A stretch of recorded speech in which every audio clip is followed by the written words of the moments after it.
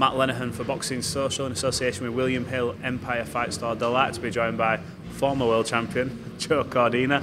I know that must sound a bit weird because you never lost that belt in the ring, but the road to being 2 times is underway. You look in very good condition in this gym. You've been training away today with Tony Sims. How are you feeling, Joe? I'm tired today, I'm not going to lie. I've had a hard week, but listen, this all puts me in good stead for the 22nd of April.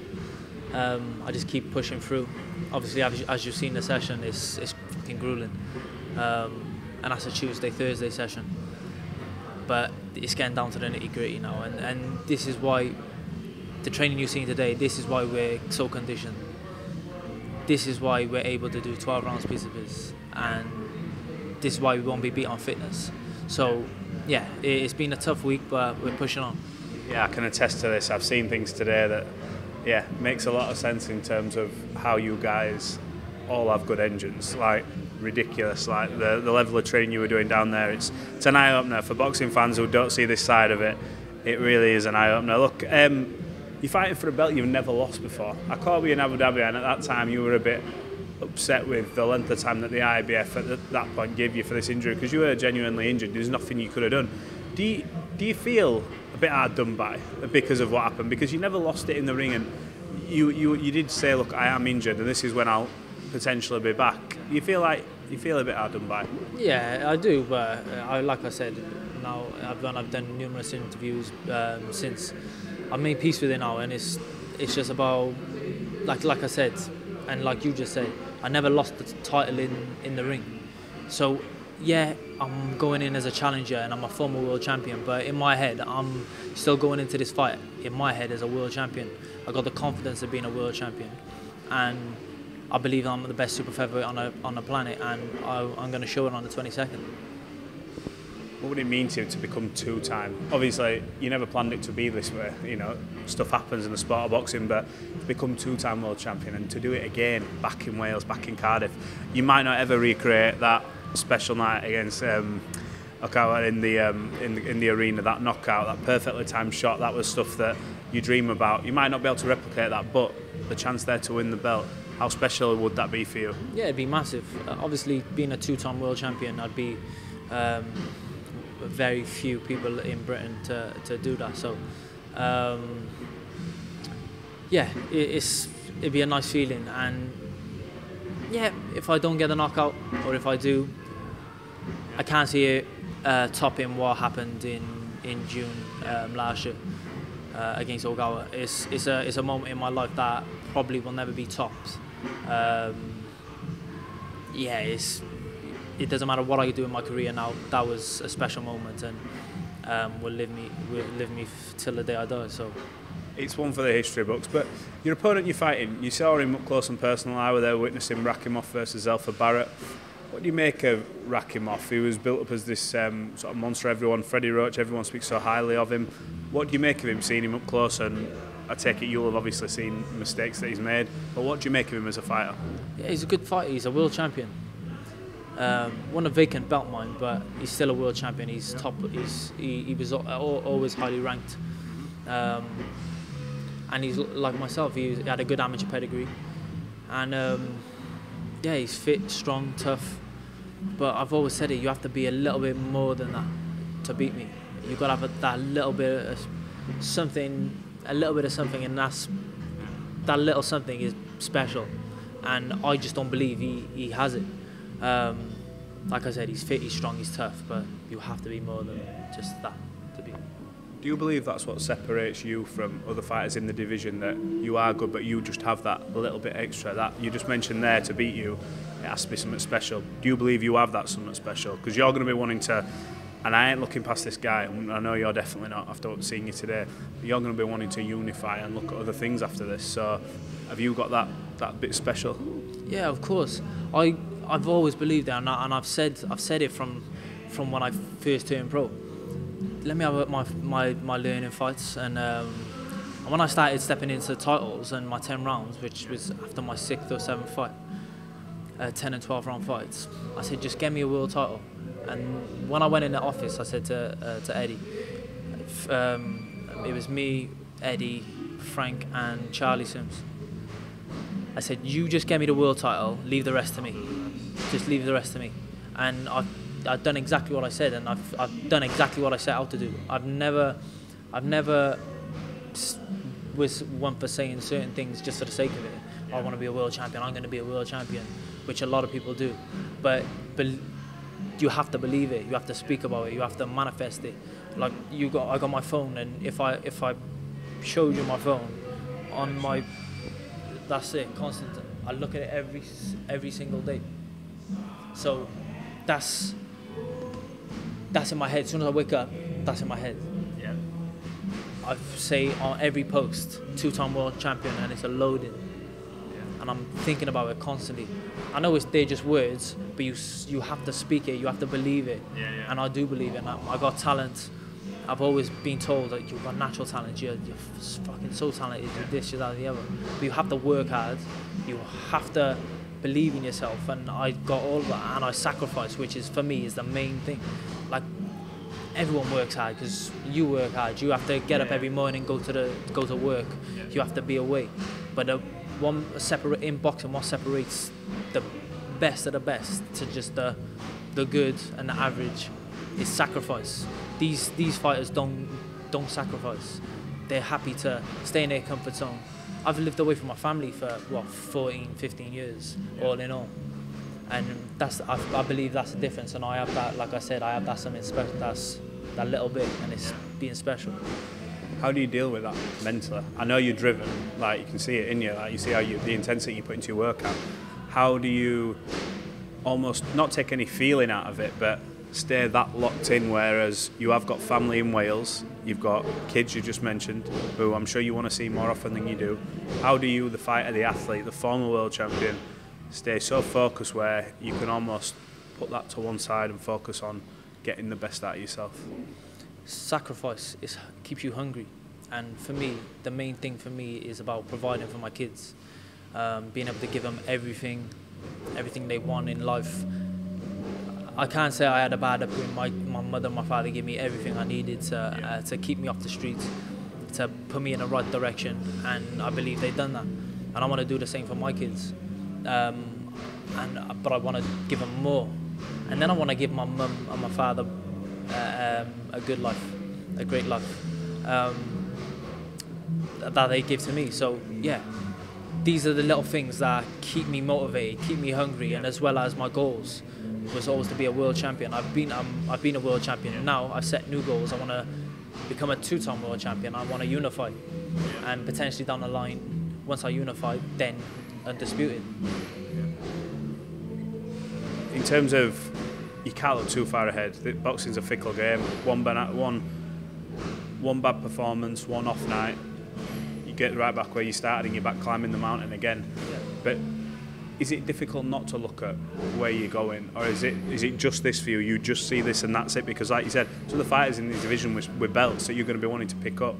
Is any of that cross your mind, or is it literally just one stage at a time, or can you see 2-3 fights ahead? How do you work it out? No, so I got goals, and I look at them goals. I want to be a unified champion.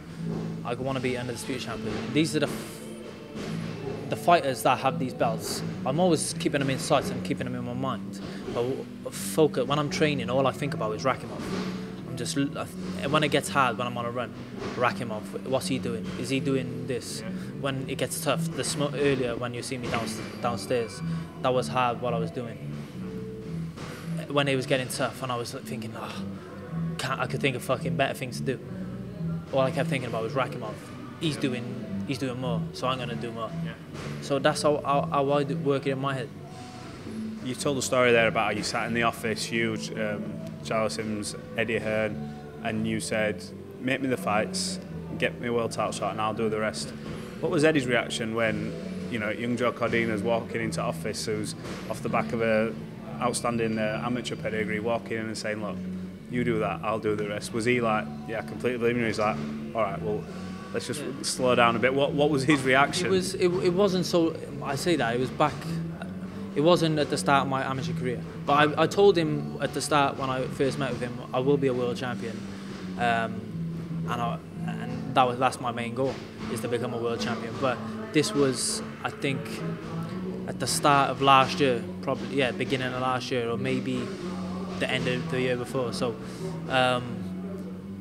he was like, yeah, I believe, yeah, I know you'll be a world champion, but I don't think he really believed that I could do it. Yeah. He might say he does, but I'm not daft. I've been around, do you get me? And I can read people very, very well. And when I said it, yeah, he was like, yeah, no, I know you're going to be a world champion. But I don't believe he thought that I was going to do it and do it the way I done it against Ogawa. Yeah. Maybe I would have picked it one up down the line. Yeah. But the way I done it, yeah. I've got to admit, I'm not sure many of us, and this is not a disrespect to your talent or your ability, everyone knows how good you are. Ogawa came over with a bit of a reputation. We weren't sure. He was an unknown quantity, but we heard a lot about him, if you know what I mean. Not a lot of people see him, but he's a good fighter, he's a good fighter. So for you to dispatch him the way you did, I think everyone stood up and were like, holy shit, what's just happened, kind of thing. Yeah, of course. Like I was saying, I boxed, like people were saying, oh yeah, knocked him out, it was a lucky knockout. But then the fight before, I hit the kid the first round, he just went on his bike. He was just running for his life. He just knew every time I hit him, I was hurting. And if he would have stood there, probably for a minute or two, I would have got him out of there, 100%. And the fight before, I knocked the kid's spark out within a minute. And then prior to that, it was lockdown. Obviously, at the start of lockdown, I had my hand operated on. Because before that, I had 3 fights with 2 broken metacarpals. So when people are saying, oh, yeah, he can't punch, he's this, he's that. But in my first, I don't know how many fights, I was stopping all these journeymen, stopping all these people. And I didn't stop Mash the Dog because at the time, I've gone from 4 rounds to 12 rounder. And I'm thinking, do I try and get him out of there, or do I be smart? Now, I'm a smart fighter, my ring craft's great. And I knew what he wanted to do, he wanted to take me late. So I just boxed with him myself, won the rounds and picked it up and then stepped on it in the last 4 rounds. But yeah, going to Ogawa and then knocking him out the way I did, it was no surprise to me. And I said it in the interviews beforehand. I said, no surprise to me and there's no surprise to my team. And I said, do not be surprised if I knock him out. So when people, he's lucky, he's this, he's that.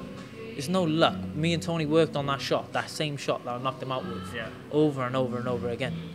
Who's saying that shot was luck though? Because if you watch how the shot was set up, I know if you're like casual and you don't really look at the ins and outs, but the angle at which you thrown at, you didn't stand it all straight up. You dipped into it, twisted on it, put a lot of talking. Your head's already half gone out the way in case anything's coming back. But there was a lot gone into that. So listen, people are saying it's okay. I'd just say you don't really know what you're watching because it was that sweet. But you'll be looking to put a statement on against Rakhimov in this fight coming up. Talk to me about Tony Sims. For me, one of the best trainers in the country, if not the best. Doesn't get spoke about. Obviously, there's a lot of things going on now surrounding this gym that we're not going to go into for obvious reasons. But talk to me about the effect he's had on you, not just inside the ring, because we can clearly see he's worked well with you, but the effect outside. I remember you talked on your post-fight press conference of your fight against Ogawa and said, you don't get a lot of credit, but he's looked after us not inside, but outside the ring, make sure we're okay. Is he very much like that? When you go and leave here, you're not his responsibility, but is he like check up on your house things, how's your sleep, are you keeping well, that kind of thing? Yeah, well, he's like a father figure. So when we're here, I live with him when I'm up here. So when I go back, these next 3 weeks, I'm staying with John because he's got an Airbnb down here. So I keeping him company. So I'm staying with John. But Tony, I live with Tony, so I see him every single day. He makes sure I'm okay, make sure everything's fine, and we speak about things, or mostly boxing, but he gives me advice if I need it on other things, whether it's to do with property, to do with this, to do with that, and he's always giving me advice. So for me, he's in boxing the best thing that ever happened to me, and coming to this gym is the best thing that ever happened to my career. I believe he's got me to where I am today because of his boxing knowledge, yeah, I got talent and whatever else, but I needed someone to tap into that. Yeah. I always had it, but I just wasn't using it. I wasn't training to the best of my ability. I was half like fucking about when I was in the amateurs. You can get away with it over 3 rounds, but over 10 and 12 rounds, you can't do it. So when I was down here, I was living with Ricky Burns and we were living with Tony. I got to learn a lot, and now Tony was like, listen, follow Ricky. Whatever Ricky does, you do. I was like, okay, no problem. So I learned a lot from Ricky. And then once Ricky's left, then Tony, he's took me to that level that I needed to be at. And I believe that when my dad first came down here with me, he said, when we left, he said, this is where you need to be. Do not go anywhere else, this is where you need to be. You mentioned he gives you advice on things like property and this, that, and the other. Have you thought about the other side of boxing? What we all talk about is what you're going to do after boxing, as in, you've got a long career still ahead of you. We're not trying to cut that short. We still want to see plenty of your fights. Have you thought about what comes after? Have you been looking at, like, how do I invest my money? How do I make sure that once I leave boxing, I'm not in a position where I have to always be working? You may jump into punditry. I mean, everyone seems to have taken to that really well. But have you thought about life after boxing and sort of passive income, that kind of thing? Yeah, of course, you have to, because at the same time, I gotta provide for my family. But whether I make enough money to retire and sit back, I don't know. There's only 0.something% of people that can just do come out of boxing with and not work again. So yeah, I'd love to be involved in boxing, whether it's managing, training fighters, punditry, because without boxing I don't know what I'd do. I'm not gonna lie. It's a part of my life. Do you understand? Yeah. When I'm at home, I can't sit still. I'm constantly thinking about boxing. So the only thing that takes me out of boxing is golf. So now and again I'll play golf. Really good? I'm alright. I'm about 18 handicap, bogey golfer. You're pretty good then. Yeah, so I'm alright. But that's the only thing that takes my mind away from boxing. So I think when I finish, I have to be involved in boxing in some way or somehow. I have to be involved, otherwise I'll go crazy. Well, there's plenty of avenues. You mentioned you could be an advisor. You know, we see a lot of people do it, and who better? Obviously, you've seen it from all the way from the amateurs to here, so that may be your calling card. Who knows? You got a message for your sponsors, your family, people who are going to get behind you for this fight, because it's going to be a huge night in Wales. Yeah, for the people that are following and that are supporting, I just want to say a massive thank you. Please tune in, and if you haven't got your tickets, that is, if you've got your tickets, I'll see you on the night. If you haven't, please go over to the Zone and tune in. Just basically sign up, tune in, and then for my sponsors, I just want to say a massive thank you. I'll just reel them off here actually. Yeah, go for it. So I got a few. You got Jamie Burley, Flat Roofing, Masoa for Men, Greenaway Autos, Celtic Manor, Glenn from Sorstin House. You got Joe Portelli Projects in Malta, Castor Sportswear, best in the business. Obviously JD Sports, Empire Pro Tape, David Lloyd's, and yeah, I want to say a massive thank you to Tony, obviously, because he puts his time and effort into me. Obviously, my mum, my wife, and my kids, when I'm home, they look after me. My sister Jodie, my mother Shirley, they sort my tickets. So yeah, just a massive thank you to everyone that helped me get to where I am today. And yeah, just make sure you tune in April 22nd. April 22nd, Joe Cordina looks to become 2-time world champion. We wish him all the best. I'm sure everyone in the UK is going to get behind you. Thanks for talking to Boxing Social. We'll catch up on Fight Week. Appreciate your time, Joe. Cheers.